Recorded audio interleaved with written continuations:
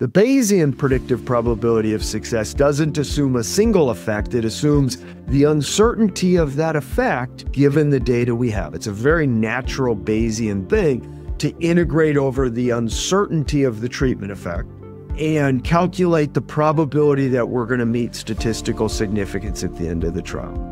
You can watch an NFL football game, you can watch a basketball game, you can go to ESPN, and it will tell you the probability that one team's going to win the game at any point in the game. So at halftime, one team's ahead by 14 points.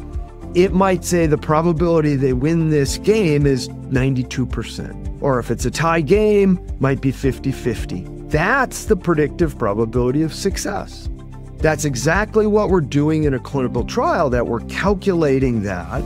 Given what we understand now and the strength of the two teams, the strength of the two treatments, what's the probability that we win the trial? Now, a clinical trial is not a game where the high score wins. You've got to win by a point spread.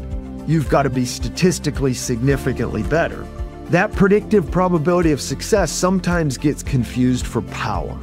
Power is not something that changes based on the data that you observe.